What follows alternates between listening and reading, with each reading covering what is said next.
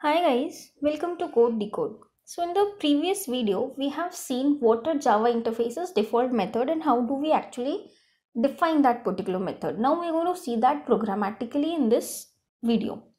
So with the advent of Java 8, default methods were introduced in Java. So the important question arises with this advent is that why do we really need this? Because this is a real big change, as this change actually alters the real soul of interface. If you step behind a bit, then you can find a definition of an interface in Java as a reference type that has only method declarations but no definitions at all.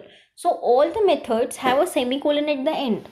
Then why, with the help of this default method which were being introduced, which has some code into it, were introduced as a big change of adding default methods were done in this Java 8, because it does nothing but shakes the real complete soul of an interface.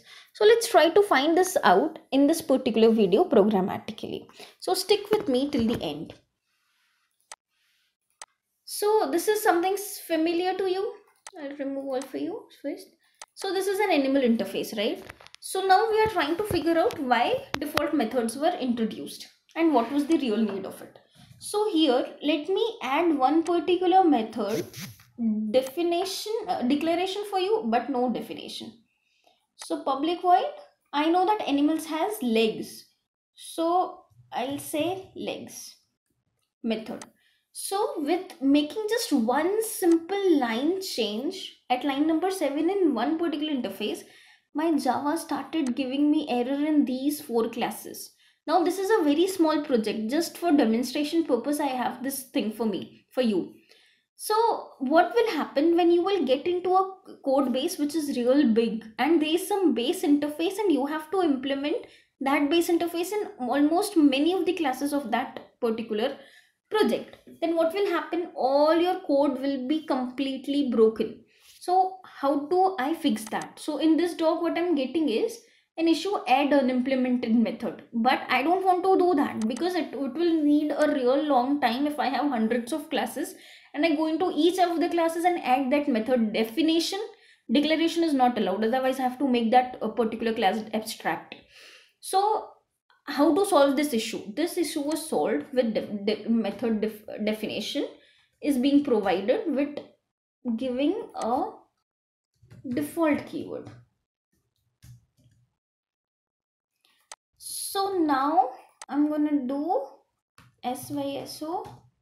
So even before I do something, can you see as soon as I add the default keyword, all of the issues in all of the classes gets vanished. So this is the magic of default keyword in Angular with Java 8. What happened is, just by adding a one particular keyword, all your classes which were broken are now good to go. And I say that animals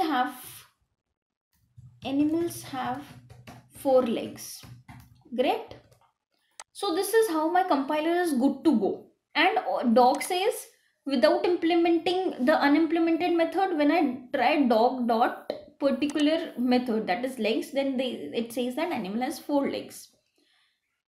But now the question I raise is that if fish has also implemented the basic one, but I don't want the fish to have the basic method of getting the legs because they does not have legs.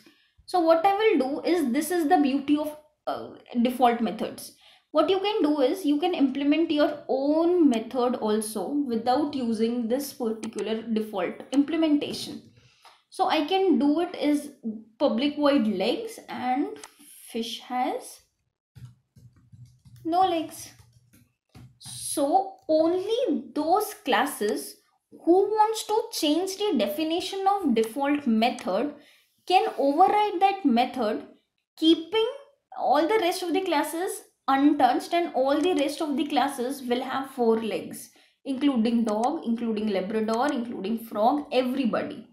So this is the beauty of default keyword which was introduced with Java 8, advent of Java 8, and it protected us, many of us, from breaking a big huge code base when you just make one simple change in an interface. So if you still have issues with this particular simple concept, please let me know in the comment section. Thank you.